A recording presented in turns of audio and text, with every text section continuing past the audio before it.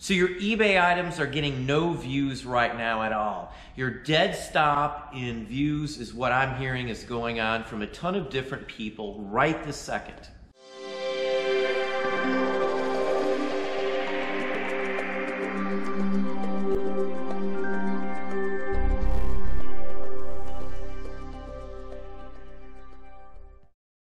Hey, it's Don. Today I wanted to address the zero view issue, which I'm hearing tons of people telling me about. The first thing everybody needs to be aware of is eBay changed like a year or more ago how views are added to your listings. In the past, the views used to be cumulative. So it would be over the entire length of your item being up on eBay. So if it was up for a year, you'd have a year's worth of views on it. Now it's only 30 days. Every 30 days, the views refresh themselves. Another big, huge misconception on views is that if you don't get views, you're not going to sell anything. Well, I get a lot of sales without having views on the item because you don't need to view an item these days at all, especially from a cell phone, to even buy it. You can buy it straight from the screen without even clicking and viewing the item. The whole view aspect to us is completely and utterly unimportant, and we don't even look at views unless I can send an offer to a watcher. Just like watchers. Watchers mean nothing to me. I do not, nor have I looked at views or watchers, and geez, I don't know how long, at least a year and a half. Views especially. I sell vintage niche items across the board in most of the places I sell it. Even on some of my other stores, even on another eBay store, we do still sell in niches. And in every niche I sell in, views mean nothing. One big, huge misconception that a lot of people get is that if I don't have a lot of views, I'm never going to sell the item. Most items we sell, I have a handful or less people, 5 people or less on the globe that may want those items. Some of the items I sell, there may only be 1 or 2 people anywhere that would ever want the items. So unless they see them, it's not going to sell anyway. So the view, in my opinion, and has been in my opinion for a very long time in these types of areas, means nothing. Means nothing at all. I don't even look. I don't waste my time. I don't think about views. I don't think about watchers. I don't look at watchers or views at all. It's a complete waste of my time. My sales are still there, so views, again, they don't mean anything. They mean nothing. Anybody can click on a link and wow, I viewed it. It means nothing. Even a watcher means very, very little, if anything at all. A lot of other people may have that same item to sell that you're selling, and they're watching it to see what it sells for. End of story. That's like probably half of a lot of the watchers that I see or people talk about are coming from stuff like that.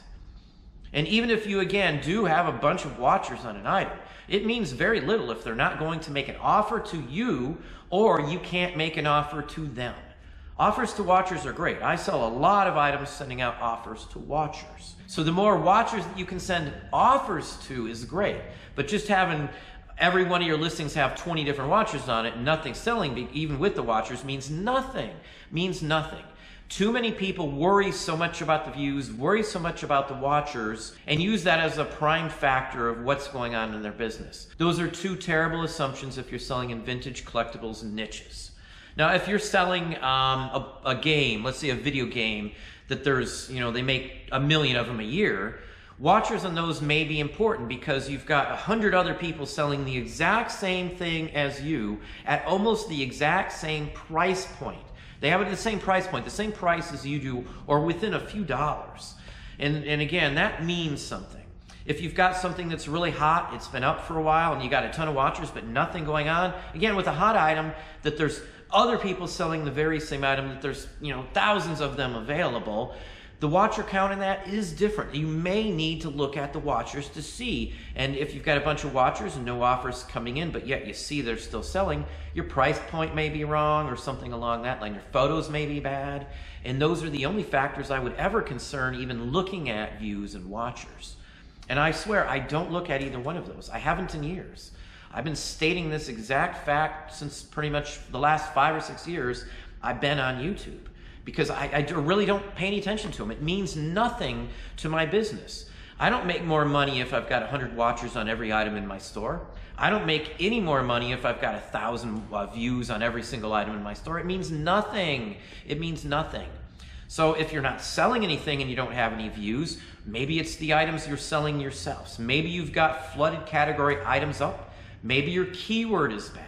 If you're selling cheap items like $5 and $10 items, old cassette tapes or baseball caps or stuff like that, or stuff that's just not in tip-top condition, you're not going to be selling as many of those. If you're selling stuff that's winter wear and summer, you're not going to be selling much of that at all. And I know in the past it would be, somewhere it's always winter. Well, with international shipping fees, international rules and regulations and stuff, the amount of people buying winter clothing from overseas is almost zipped these days. At least from what I've heard and talked to, dozens and dozens of people who have done that in the past. So what was good and working great 2 or 3 years ago for some people isn't working now. The situation is totally different. You've got to be able to pivot. You've got to be able to read the market. You've got to be able to understand what's going on to keep your stuff going. That's the best gist I can tell you. Our sales literally are right now running 5 digits a month without any problems right this minute. It's still very close to, the beginnings of fourth quarter numbers for us. I'm selling niches. I'm selling unique items. Again, items that may only have 2 or 3 people interested in them. But again, my price point, my keywords, my volume is what's driving me. Now, you don't have to have a big store to be able to do good business. You just have to be able to list good items continuously, at least 5 days a week, and a decent amount. Increase your inventory at least 5-10% if you can a month. So if you've got 1,000 items up, at least add another 100 every single month. Again, if you can afford it, if it's feasible, if you're still making revenue. If you're making nothing, listing a bunch of items may not help you because you may not have good enough items to even, bring in the sales to begin with. I don't share my listings with folks. I don't post my store all over the place, and I still get the sales. I go strictly off the keywords, strictly off my photos, and strictly off the type of items I sell to garner sales. I don't market myself across the internet to platforms like YouTube because most of my business wouldn't come from places like that. So I'm not wasting money, I'm not wasting time on advertising to a market that's not there in these areas for my specific items. I know that the best place to buy the items that I'm selling, I'm listing those items on that platform. It may not always be eBay either. eBay is not the best place to sell some items. It's surely not the best place to figure out a price on your items as well. A lot of people actually, don't understand the whole pricing of their items. They may be new. There's nothing wrong with that. It's the learning curve when you start doing anything. And for us, that's the exact same principle. I didn't know a ton of what I know now when I first started doing this, but I've learned throughout the years. I've also done a ton of tests, and I run tests all the time on tons of listings, tons of different things to try and do. I even tried promoted listings, sadly, a year or so ago, and I did it for almost a month, and I had terrible results. So I know that doesn't work for me because I'm selling niche items. Again, it comes down to the fact that there may only be 5 people or less that want anything that I'm selling. They're not high in demand items that I sell, but they're good items. And they're items that, will have buyers for them at some point once someone sees them.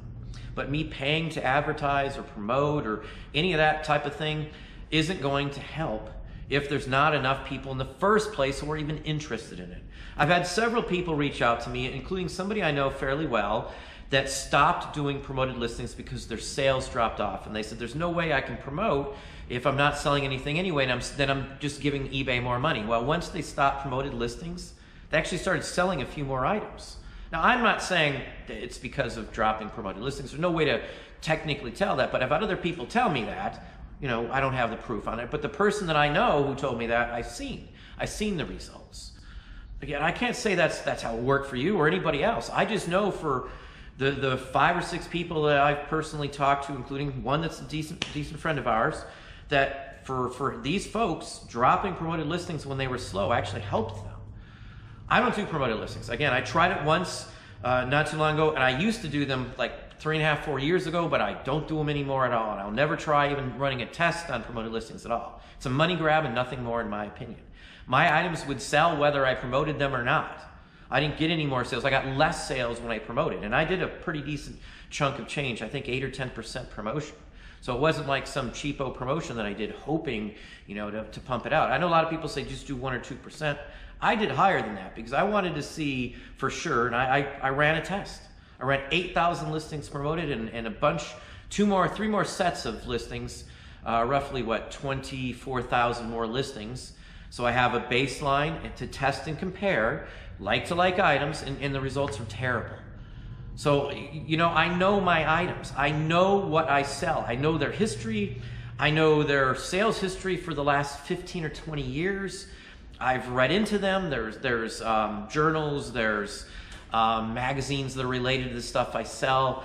There's collector societies, and on and on and on. I know the items. I know what's going to draw. I know the better ones. I don't list cheaper items either. I don't list anything that's cheaper, under 15 bucks as a general scheme of things. If I'm not going to give 15 bucks, I usually don't list it.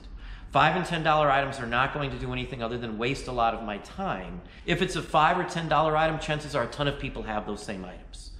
And cheapness, if you add in shipping, so if it's a $5 item, it costs $5 to ship. It's a $10 item now. If you're selling it for $5 or even $10 and you're including free shipping on something, you're only making $1 or $2. And if you can only pack up 10 items in an hour, you're making 10 bucks an hour. Maybe 20 bucks if you're lucky. And that's just a joke in this industry. We make well over that. I make it into the hundreds an hour with my work time based on, you know, what we're getting back in from what we put into it. And I've spent my time figuring everything out. When I first started doing this, I spent a ton of time. I thought it was a waste back in those days. And most people, when I tell them you got to do this, you got to do that, they say, well, that's just a lot of time. I don't have the time to do it. I'm just going to be wasting my time. If you want to do this for the rest of your life, you're going to have to invest that time. Anything that's worth doing is going to take time invested into it.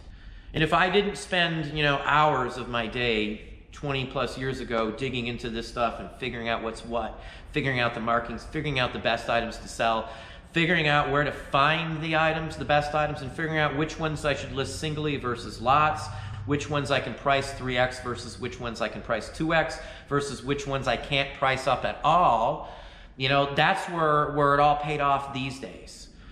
You know, I don't even need my phone most of the time when I'm going out to look stuff up because I know most of the items that I sell because I've been doing it for decades. If you're new, again, you're going to have to invest some time into it while you can to figure all this stuff out. There is no one model covers everybody. That doesn't exist. I don't care what any other YouTuber, reseller, or anybody says, there is no one model fits all. Everybody has a different sourcing ability as well as different sources. So there's tons of things that I can find here that you won't be able to find in your area and vice versa. There's people that show me phenomenal items that I just never see in their area, but you know, they find them and they make a business off of it. So there's no way to have a model that fits everybody. There's no one size, one model fits all. You're just gonna have to know your items. You're gonna have to test a lot of stuff. You're gonna have to see what works and what doesn't work. The days of just picking some random items off a shelf and throwing them up on eBay and selling them immediately and making a living doing that without having to look up, without having to know anything, are pretty much gone. Again, I'm still well above the mark here. We're doing better this time, right this very second, than I have for the last probably 4 or 5 summers, Junes, right now. And we don't usually do the numbers, the volume I'm doing right now in summer. Again, we've changed our structure. We've moved things around. I've been a little more careful. I've tested the waters on running sales and markdown as well as end and sell similar. Again, if you're in my Patreon group or YouTube membership, I got a video from last week going on about that, how we're doing it, what's going on, and what's working for us. I can promise you my sales are still there because I am working my store. I'm doing everything that I can. My store is my life, my business, not just eBay store, but my Amazon, Etsy, everything else takes precedence in business structure for this. We're working it, we're doing our thing, we're listing at least 5 days a week. I'm shipping immediately, I'm responding to emails immediately, I'm sending offers to watchers at least 10 or 15 times a day, every single day of the week, even on our days off, and it's constant, it constantly flows. Again, it depends on what you're selling. If you're selling items that are rare, unique, or even just plain niches, there may only be a handful of them on eBay to begin with, and only a handful of people that want them. The best keywords will rule the day, the best feedback will rule the day. You know, so just keep those thoughts in mind. Now again, to sum this up, views and watchers to me mean absolutely nothing. I do not pay any attention to them. The only watchers that mean anything are the ones that I can send offers to watchers to. If I can't send nothing to them, it means nothing. View counts, watchers are a waste of my time to even look at, because my sales are there, my items are decent, we're following the procedures, I'm doing my markdowns, I'm doing the sales, I'm sending offers to watchers. That's all I really need to get my business straight and to keep it going in the same direction it's going in right now. This is my lifelong goal, to continue this for the rest of my life. So I've studied and I've invested a ton of time into figuring out what works, what doesn't work, pricing structures, all that kind of stuff, including my keywords. But anyway, that's what I have for you today. Hopefully that gave you some ideas, some thoughts. If you enjoyed this video, please hit that like button down below. You can also hit the bell icon to be notified if I post new content or go live. Subscribe and tell all your friends.